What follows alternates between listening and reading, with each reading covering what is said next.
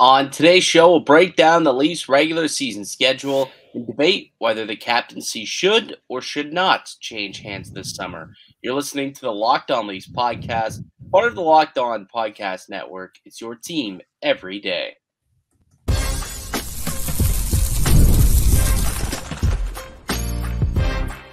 You're Locked On Maple Leafs, your daily podcast on the Toronto Maple Leafs. Part of the Locked On Podcast Network. Your team every day.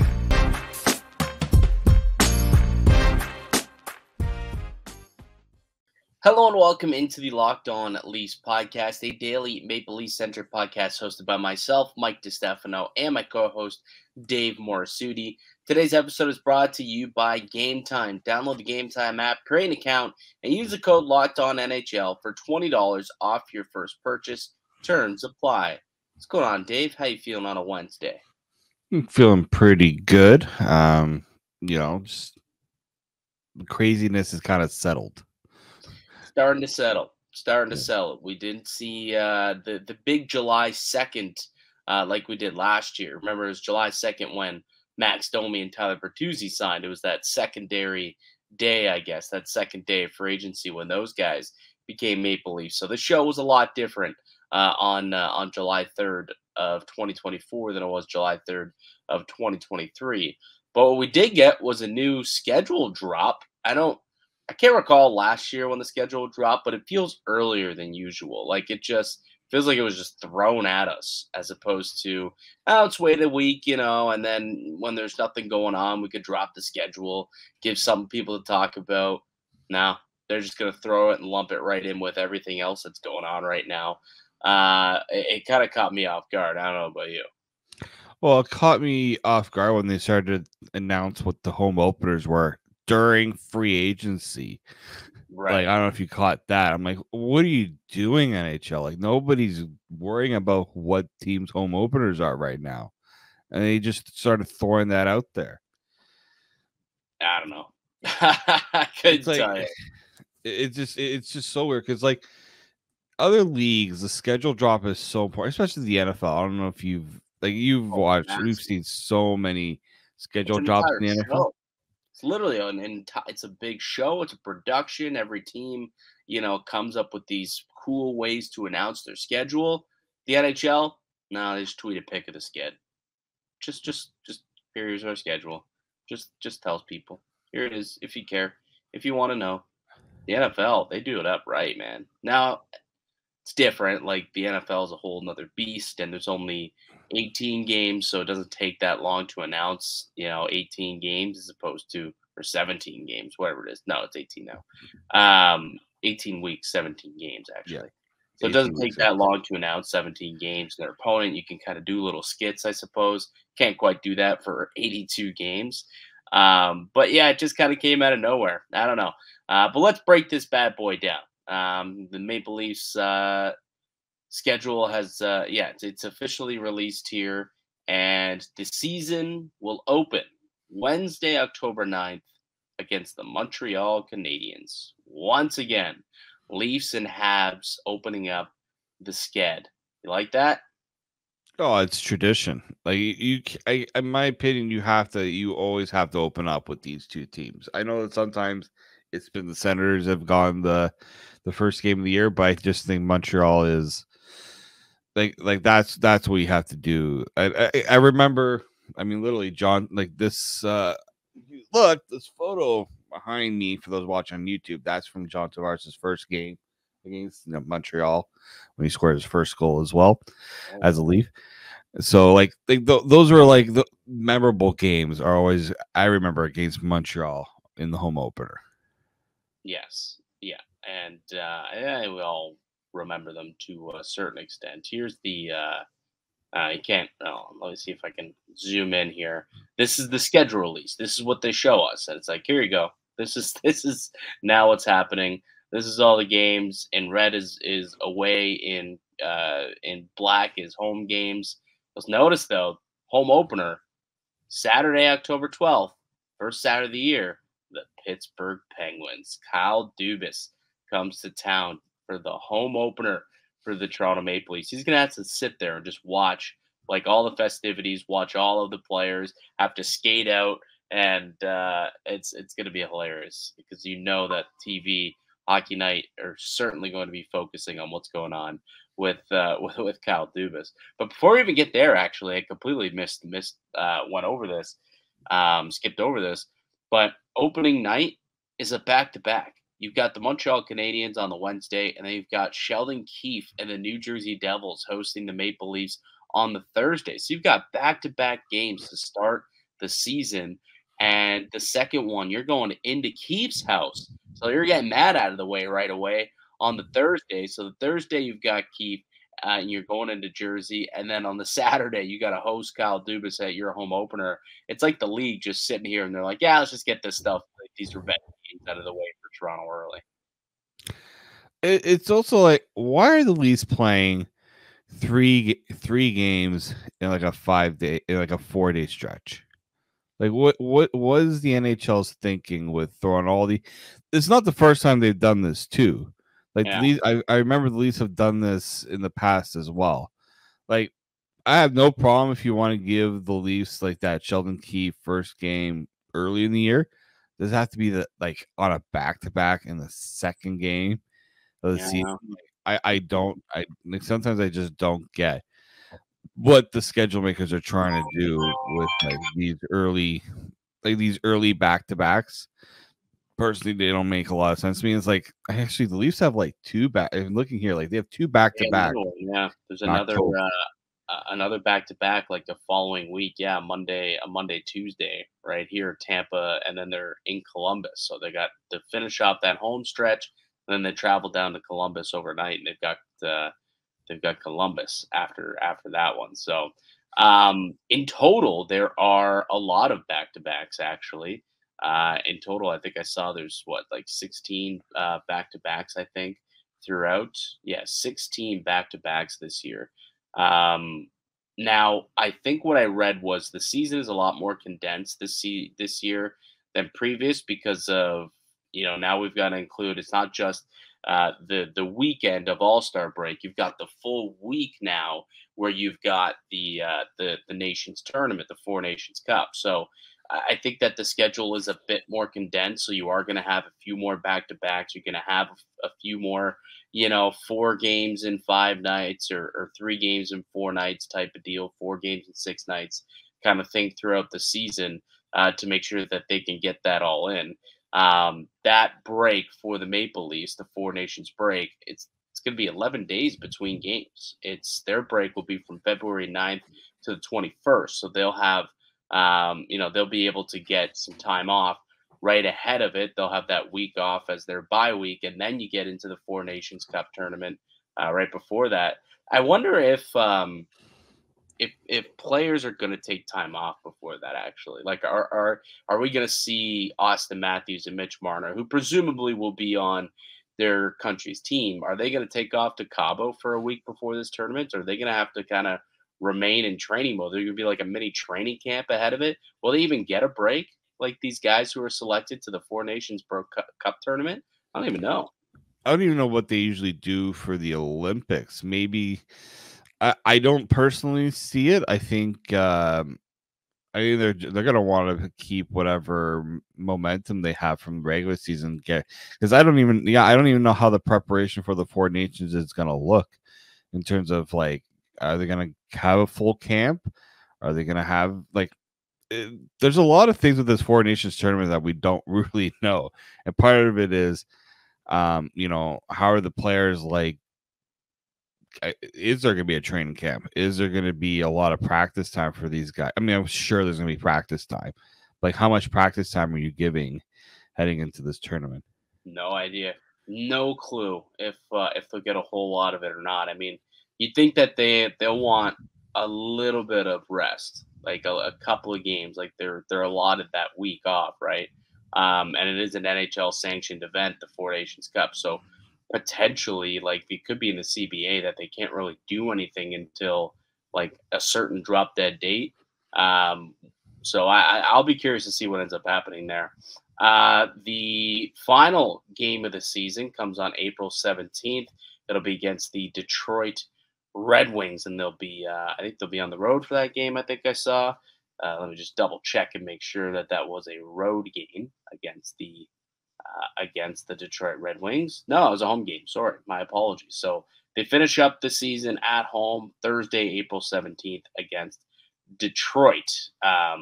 So, hopefully they're not battling against Detroit for the final wild card spot. It's very possible that could be a situation, and that game could be quite meaningful, for the Maple Leafs at a certain time.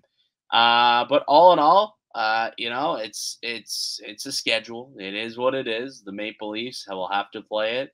A couple key dates that I saw. Sheldon Keefe returns to Toronto on January 16th. So Jan 16, we'll see Sheldon Keefe and the New Jersey Devils roll through towns. If you want to try and get tickets to Keefe's return and kind of see what that game's going to be all about, should be a fun one. The Leafs return to St. Louis. So Craig Berube makes his return to St. Louis on November 2nd. And then the Leafs, first time that they'll be in Utah. The Utah Hockey Club will be hosting Toronto on March 10th. So that'll be the first time that the Buds touch down in Utah to play an NHL game. When do they host Utah? Well, let me quickly find out. They're at Utah on March 10th, and they host Utah on November 24th. So if you want to watch Utah, you can head down to Scotiabank and watch them on Sunday, November 24th. That's a bit of a tough sked, actually. I'm looking at it. They've got Edmonton, Vegas, and Utah. Then Florida, then Tampa. That's a 5-game stretch there in November. The midway to the end of November, that's going to be a tough stretch there. Anything that you kind of picked apart from this schedule that you think will be interesting? December and March are going to be tough. 15 games in each of those months for the Leafs. Like 15 games in a month is a lot. Like there's a period where they have, I think there's 4 stretches in this schedule where they play 3 games in 4 days or something like that. So there's going to be a lot of those stretches where a lot of games will be kind of condensed, and that's why, when you talk about the disruption about the Olympics, this is why the league is so. They always think about whether they'll always worth the Olympic participation because of what it does to the schedule. But I mean, first off, you go to the Olympics. There's no debate about that. But I do think that when you look at the schedule, it's going to be a tough one this year. I think they only their longest homestand is 4 games at home. Yeah. I think that's pretty normal, but that's you're trying to, the NHL is clearly trying to also get a lot of these road trips kind of condensed.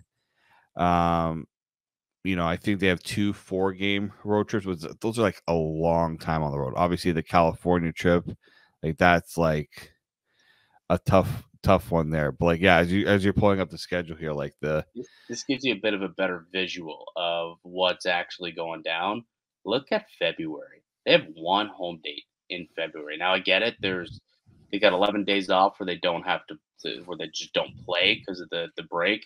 But going into the break, they've got their West Coast Canada trip with Edmonton, Calgary, Seattle, and Van. Then they're on hiatus for 11 days. They come back. They play 1 quickie against Carolina, and they're right back on the road. Chicago, Boston, New York, Pittsburgh, and then they come back home after Pittsburgh, and right away they play the San Jose Sharks on the second night of a back-to-back, and then back out on the road again. Vegas, Colorado, Utah.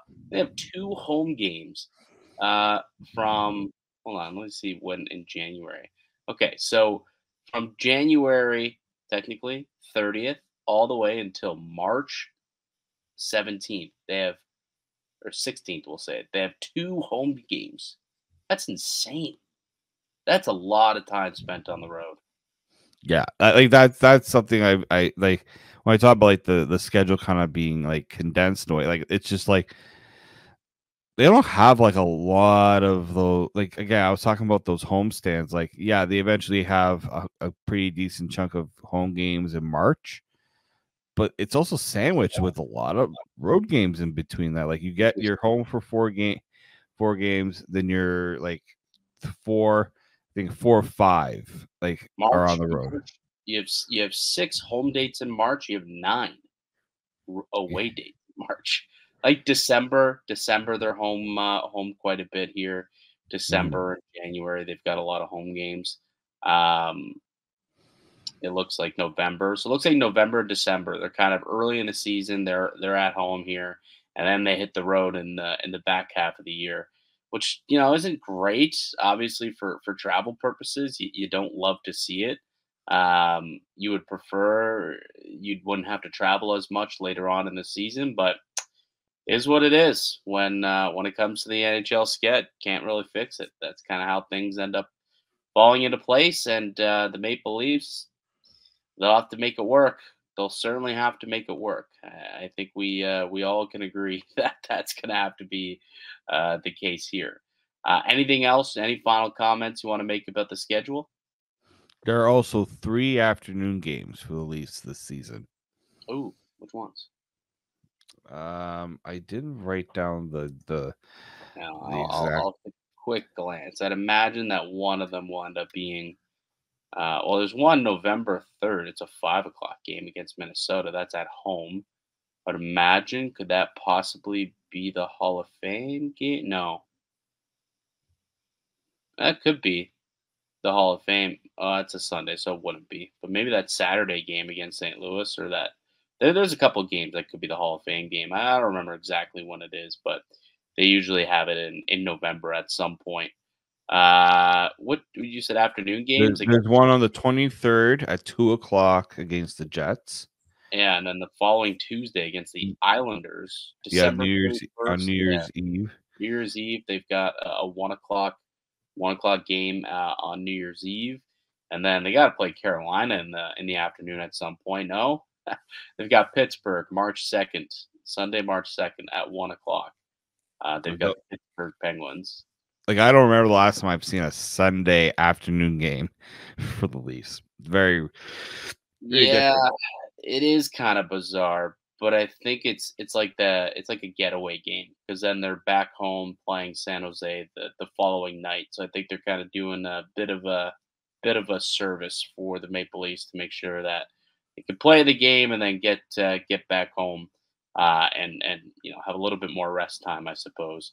Bunch of 5 o'clock games too. What is a 5 o'clock game in Colorado? Oh, that must be local time.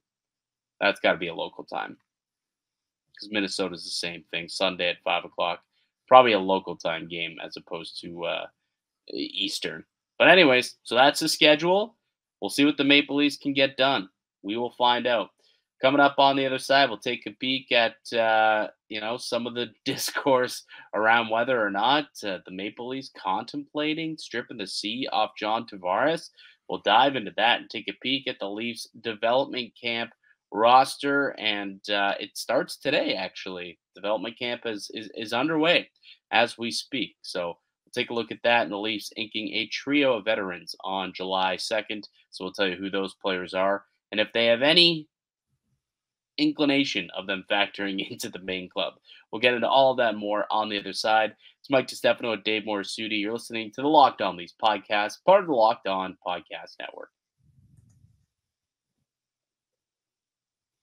Today's episode is brought to you by Game Time. Game Time is an authorized ticket marketplace of Major League Baseball, which makes getting tickets faster and easier. Prices on the Game Time app actually go down the closer it gets to first pitch. With killer last-minute deals, all-in prices, views to receipt, and their lowest price guarantee, Game Time takes the guesswork out of buying MLB tickets. They've got last-minute deals, which help you save up to 60% off buying last-minute for sports, comedy, theater events, whichever tickets you're looking for. They've got flash deals, they've got zone deals, and the best, they've got their lowest price guarantee, or Game Time will credit you 110% of the difference.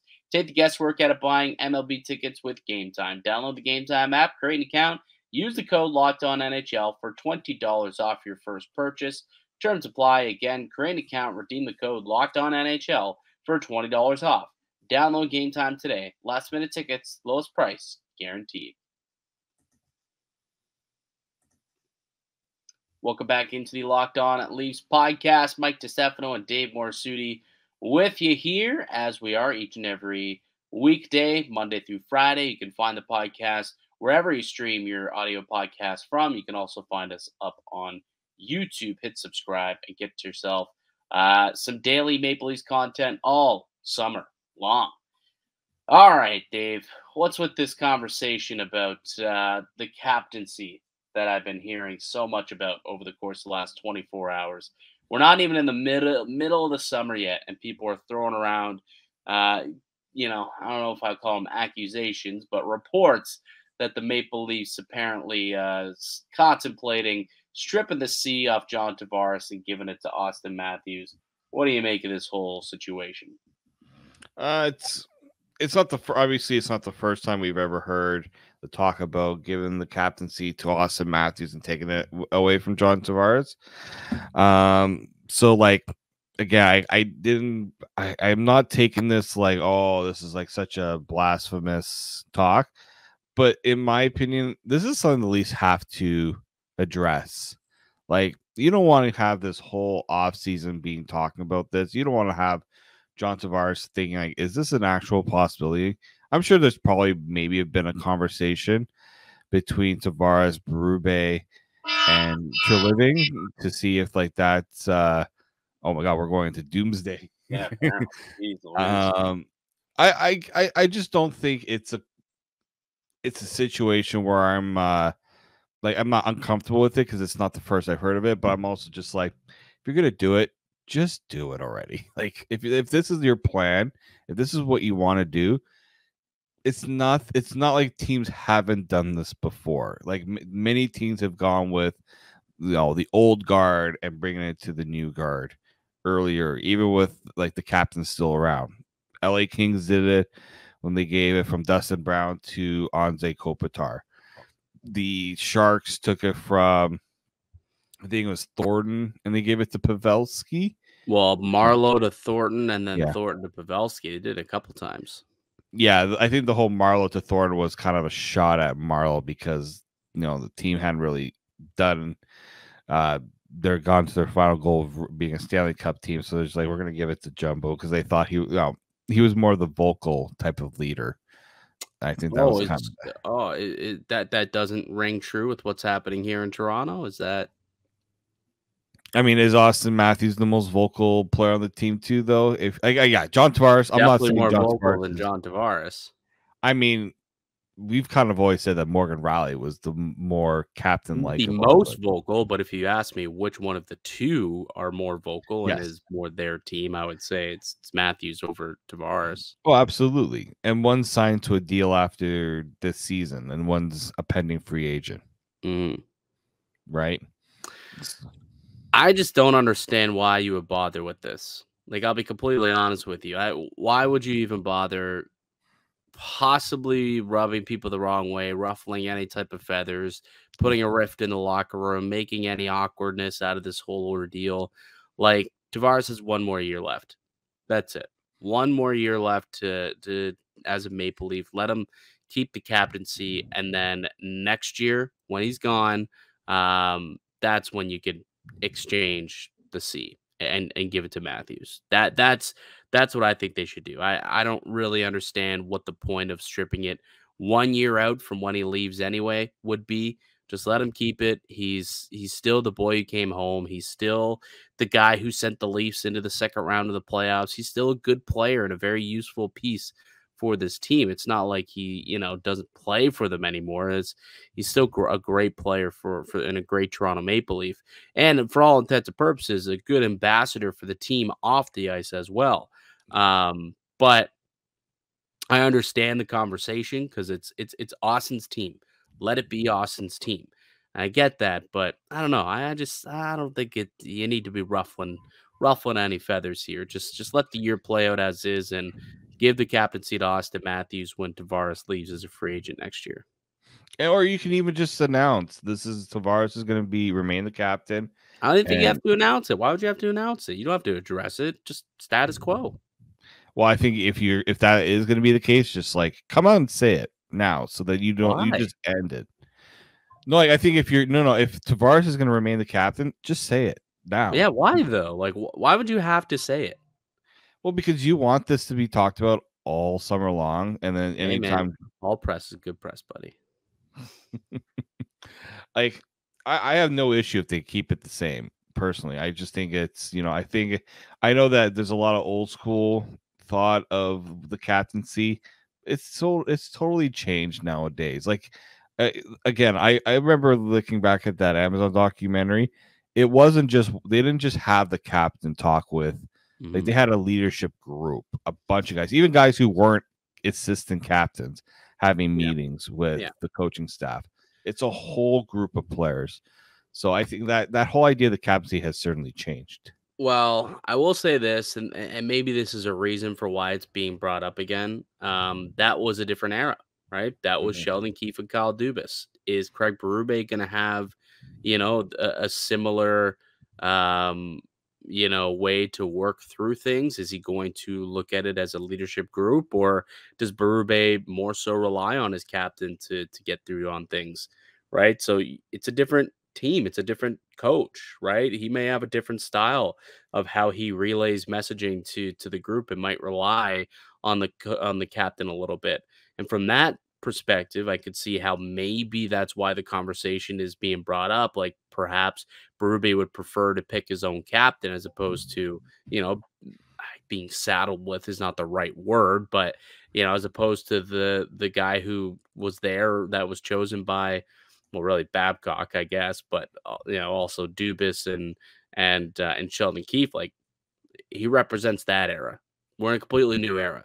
So from that perspective, I understand why people are having the conversation and the debate, but I still just think, just wait the year. It's really not going to be a bad thing just to wait, avoid any awkwardness in the room. Really, that's the way that I would take this whole situation. All right, let's take another break. We'll come back and let's dive into this Leafs development camp roster and take a look at the 3 players that the Maple Leafs signed on July 2nd. Will they or won't they be factors for this team next season? That's all coming up next here on the Locked On Leafs podcast.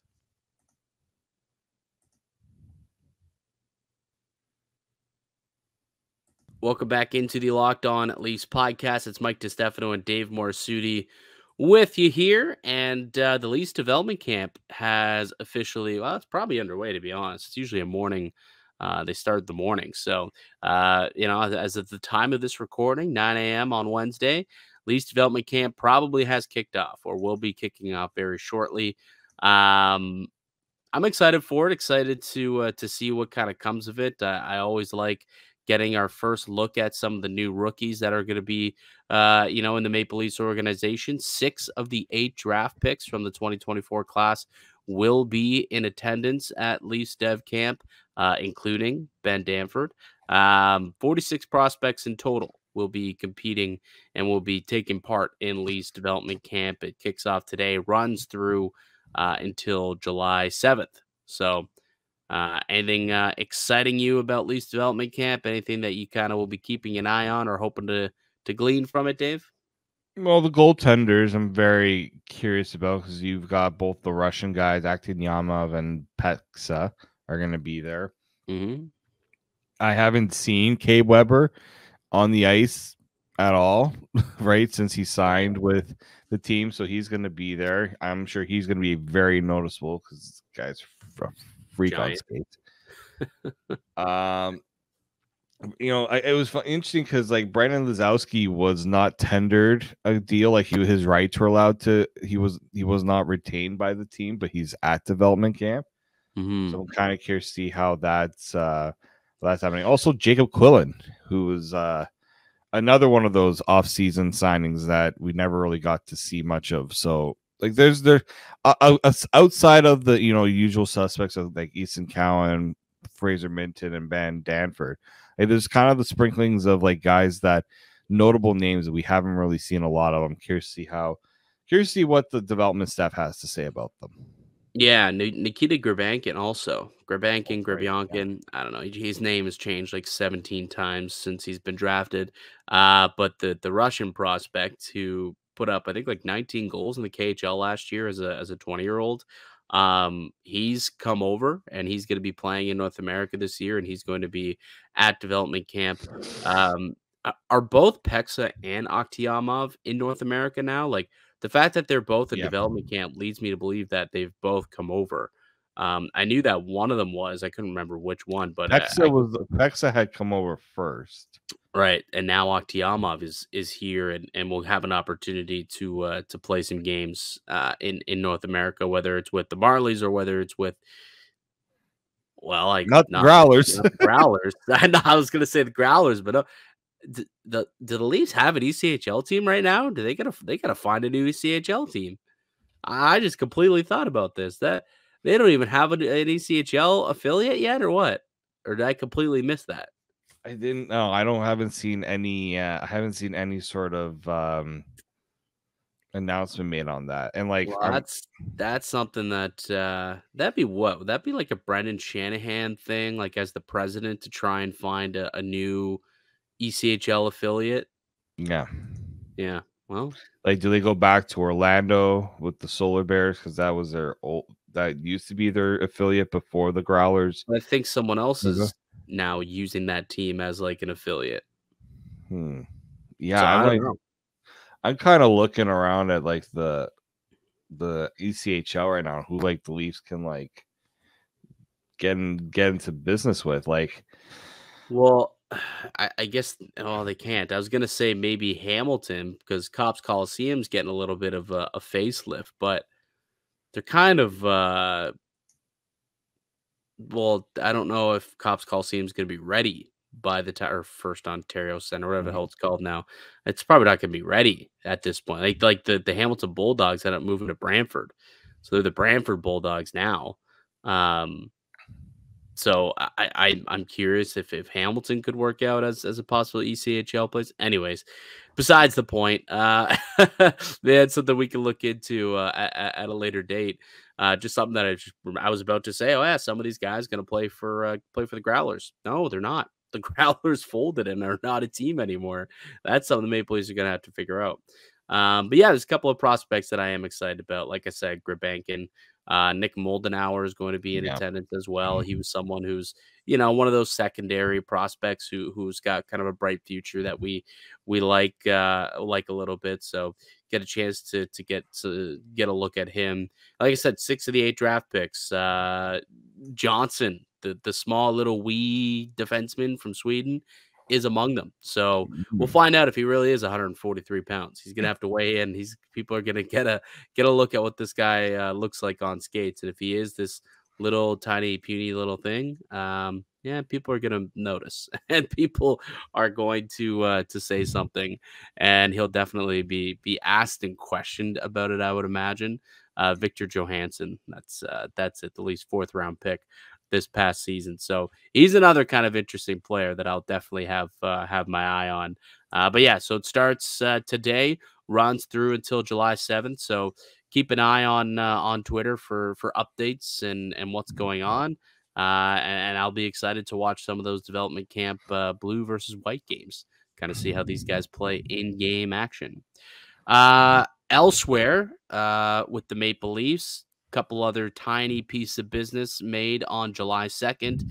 They inked a trio of veterans. If you'll recall, at the end of Brad Treliving's media availability on July 1st, he said, "Yeah, we're speaking with a few veterans and some guys that should be signing here, some veteran stuff that are in the hopper."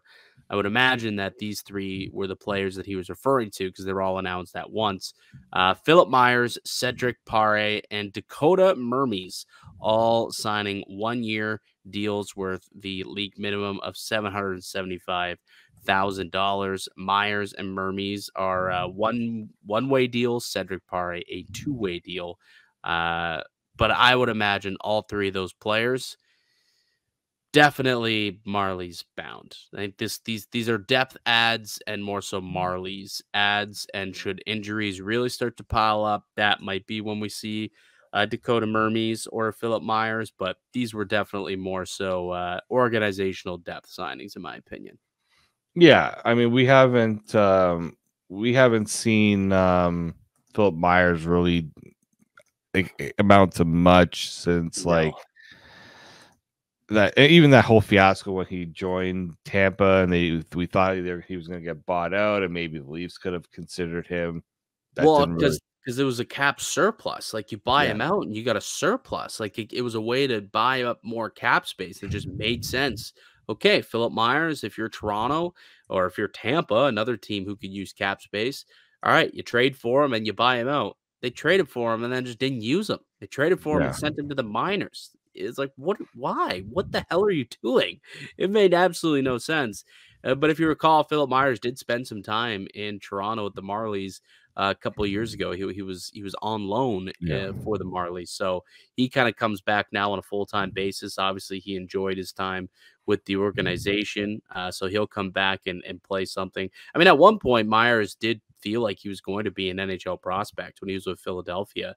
That big World Junior tournament, I remember. Yeah, absolutely, he did. So a lot of people had high hopes on him, but he's probably 24, 25 at this point, maybe, so probably not going to live up to the expectations that were once placed on him after that strong World Junior Championship. But should injuries occur, he's a big boy, right shot defenseman who could come up and play some NHL minutes in a pinch. So can Dakota Mermies. Mermies is another guy who they brought in, another defenseman who's played some NHL games here over the last few seasons, kind of up and down between the NHL and the AHL. So Dakota Mermies also another player who will probably spend most of his time putting around in the AHL. I think he was the captain of what AHL team was he playing for last year? It would have been the Minnesota one. Oh, the Iowa Wild. Yeah. He was the captain of the Iowa Wild last year. So he kind of comes in and brings some leadership to the Marlies, which, is a good thing as well. So, nothing big, nothing huge on July 2nd, just some tying up some loose ends, I suppose, and bringing in some organizational depth in these three players. We'll see if Tree Living has anything else up his sleeve, but things are pretty quiet right now, I would say. Yeah, and I think maybe because I know they do have to make some room with the roster. We'll see if there's any deals to move out any salary, notably like a Connor Timmins but I think those ones could just be also waiver. That's what they can just work on waivers. Like tomorrow we could take a look and see what their cap situation's like and whether or not they throw guys down on waivers, sign dudes to their RFA deals or what happens. We could take more of a deep dive into their cap situation post free agency. But I don't know if they necessarily need to make a trade. I think they just they can just chuck some dudes down in the minors and rid themselves of some cap that way. All right, buddy. That'll do it for us here today on the podcast. I'd like to thank you all for listening and supporting the show. You can subscribe to the Locked On Leafs podcast on all platforms and receive daily Leafs content. Follow myself on X at Mickey_Canuck. Follow Dave at D_Morassutti and follow the show as well at Locked On Leafs.